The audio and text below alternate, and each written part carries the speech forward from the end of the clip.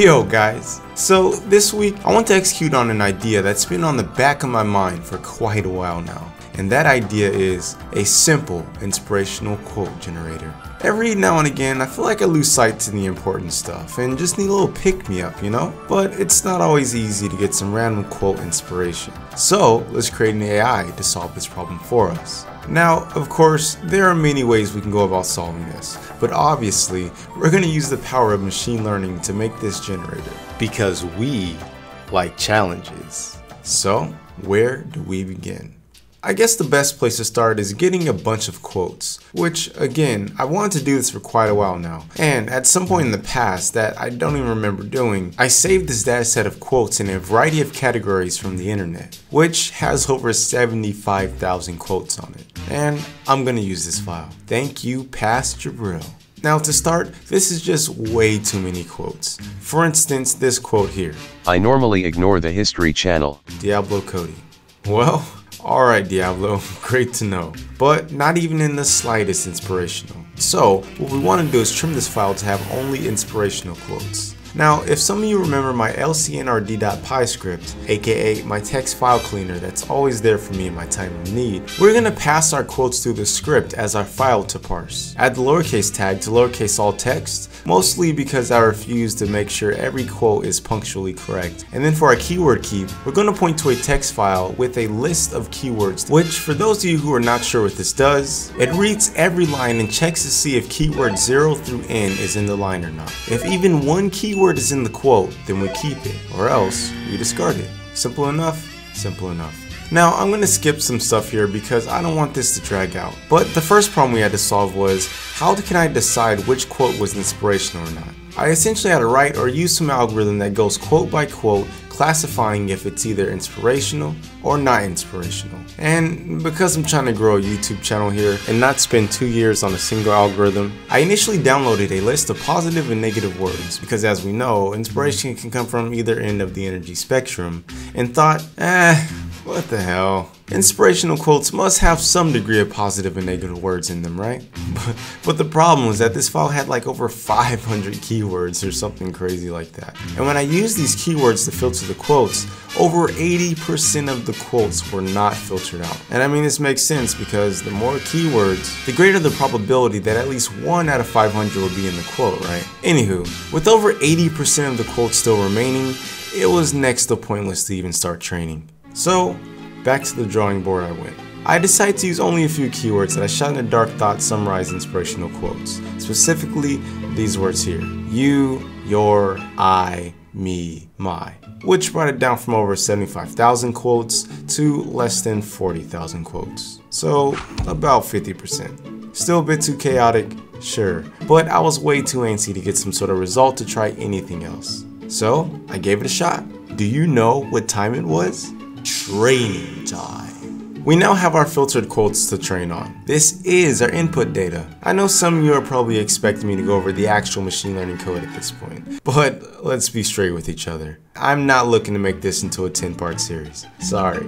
Not this time. And the stats show that most of you will drop off if we start to get over technical. So I'm going to do a cop out and point you to a few channels where you can learn the material. Siraj, Daniel Schiffman, 3 Blue 1 Brown, Centdex, Luis Serrano, Giant Neural Network, and MacKids 101. Links are all in the description. Have fun and don't give up. Besides, this LSTM script, if you're interested, is a script that I downloaded from somewhere on GitHub. If my memory serves me right, it was originally written by this developer and then converted by Crystal Ball V for the ML5 library at the time. I think this is the correct story.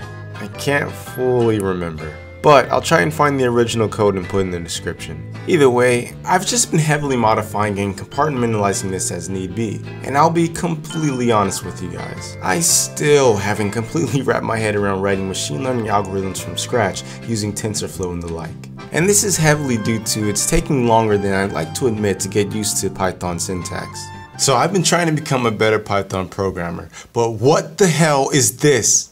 So you're telling me if I want to initialize a 3x3 matrix, or a list, or whatever you call it Python, doing node equals 3, 3 gives me a 1x2 array? What? And the correct way to get a 3x3 array is by doing node equals bracket times 3? The dimensions are indicated by the number of brackets that I type?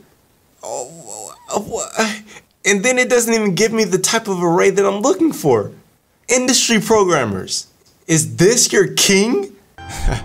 Rant aside, you see why it's easier for me to modify Python scripts than it is to write them. C# master race. Oh, and while we're at it, here's an odd side tangent because some of you really put me on a pedestal for my machine learning from scratch series. But as expert as machine learning from scratch may sound, don't let it shine for you guys. Only do things from scratch if it's the only option, or if you want to get a solid understanding of something, never to prove a point. Unless, of course, your friend Tanner comes to the room and says, "Prove to me that you can write machine learning algorithms from scratch, mate." This guy on the internet named Jabrils told me to not do things from scratch to prove a point. And then, if Tanner goes, "I've got candy," then yeah, 100% don't listen to my advice. Look, what I'm really trying to say is, if the code already exists out there and you know how to use it, I say crack your knuckles and get to work, lads. I digress. Look, the point is, I stole an LSTM algorithm and have been slowly improving it over the past few months. I'm now going to feed it this quotes list file as input and have it train on it. However, we have yet another slight problem. I am currently in San Francisco with my laptop that does not have an NVIDIA GPU, meaning I'd have to do all training on the CPU, which would take forever. But thanks to the beautiful age that we live in, I'm going to package this input file with my LSTM algorithms ready to go, throw it on my Dropbox so that I can access it from anywhere in the world, and then use Google Chrome Remote Desktop to control my computer over 500 miles south in San Diego. And voila! This dataset is now being trained on my sweet 1080 Ti GPU. Now, while it's doing that, I get to enjoy my time here in San Francisco.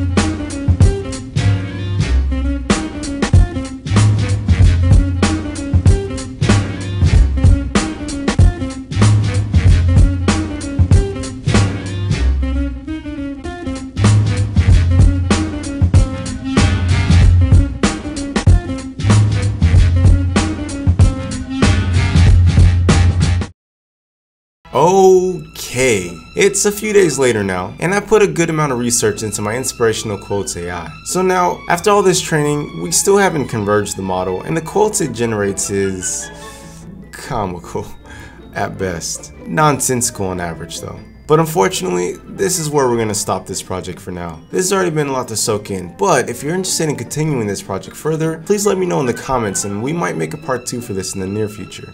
But before I let you go, there are a few things we need to address before talking about the next steps. One thing that is really important to talk about is the difficulty of language analysis. This is an extremely difficult task to solve, but I think projects like these are important because we all take one step closer to solving it. Though, don't be fooled. There is much greater research and results out there other than my use of language plus AI.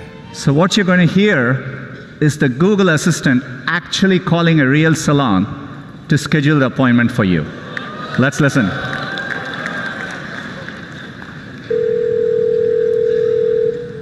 how can I help you? Hi, I'm calling to book a women's haircut for a client. I'm looking for something on May 3rd. Sure, give me 1 second. Sure, what time are you looking for around? At 12 p.m. We do not have a 12 p.m. available. The closest we have to that is a 1:15.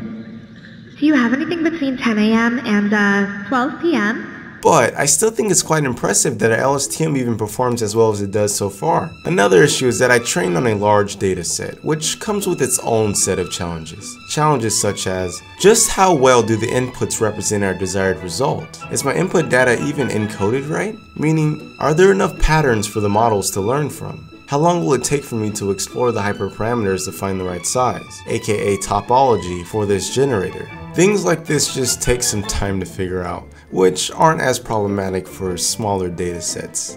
Wait a second, a smaller data set?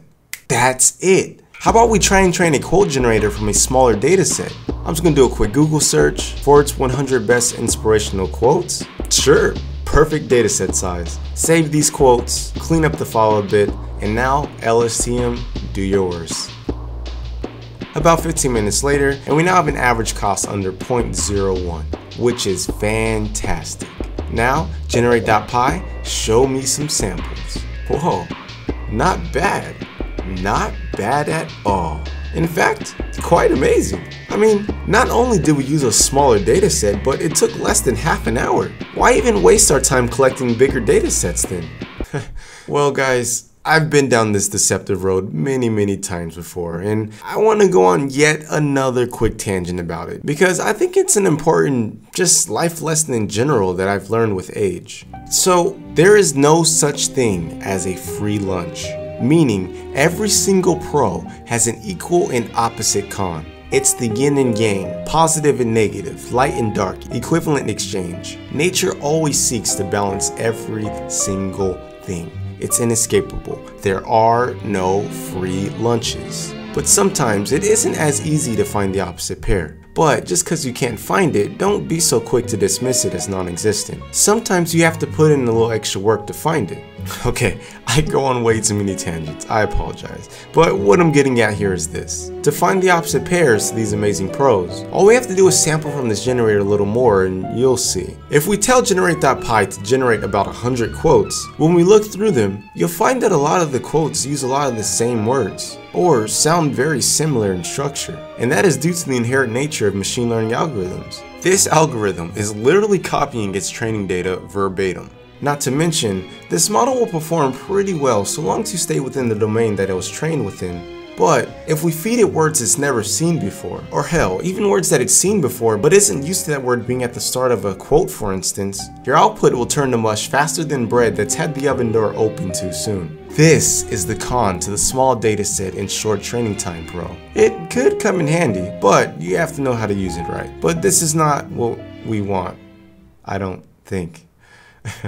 So there's that. But back to ways we can improve our bot. Another route that we can take is to create a classifier algorithm that analyzes every quote, gives it a score, and if the quote exceeds a score threshold, then we serve it to the user. However, it isn't exactly obvious how we'd go about training such a classifier. I project this in itself will require a good amount of research that ultimately might be better served embedding this research into the LSTM algorithm itself. But honestly, it sounds fun, and I actually have a couple of approach ideas for it. Lastly, we could use a different algorithm entirely. For instance, GANs are all the rage at the moment, and for good reason. The GAN algorithm, to put very simply, has two algorithms involved. Let's just call them teacher and student. In our scenario, I'm the presenter, and I ask the student to generate a quote using random noise. The student gives me his generated quote, and I then at random give the teacher one of two quotes. The teacher will look at the quote and guess if the quote was either generated by the student or if it was an actual quote that I just gave them. If the teacher can guess correctly,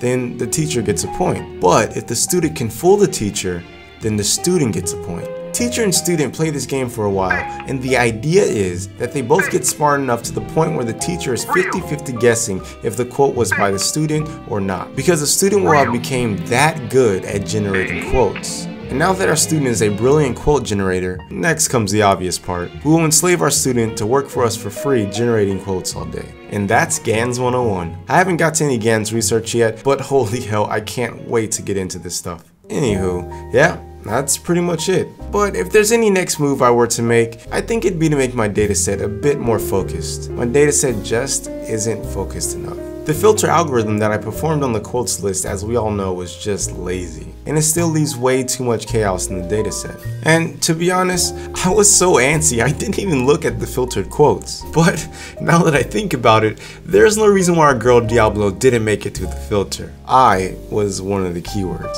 So I need to be a bit smarter with my definition for an inspirational quote. But out of curiosity, what other quotes slipped through my weak filter? Let's see. I do not believe abortion should be legal. Herman Cain. Jesus Christ, Herman, I'm trying to run a YouTube channel here, man. Not split my audience on abortion in the comment section. Take it easy over here, man. But the point is, quotes like this should not be in my dataset. Ideally, we want every single input in the dataset to be as representative as possible. and we are failing our LSTM with quotes like these. Alright guys, I hope that you enjoyed this week's episode. Let me know if you're interested at all with the part 2, and now let me know this was interesting enough to make a part 2 for. Lastly, please do me a huge favor and subscribe to my channel if you haven't already. Hit that bell icon to be notified when I put up the next upload, and follow me on Twitter for like exclusive builds and such. I promise you my Twitter is a lot of fun. And oh, some of you guys have been asking for this, and I finally launched a Patreon if anyone is interested in supporting my work beyond YouTube. I currently have a couple of cool rewards listed and a couple more to be added soon. But regardless, if you don't have the funds or you simply just don't want to support me on Patreon, don't feel bad, my content will always be free. It's just there for those of you guys who have been asking. And of course, if you do decide to support this channel, I can't thank you enough. And shouts to all my current patrons who found my Patreon without me promoting it at all. So much love to you guys. But yeah, other than that, I hope to see you all next week. But whatever the case may be, remember to always feed your curiosity.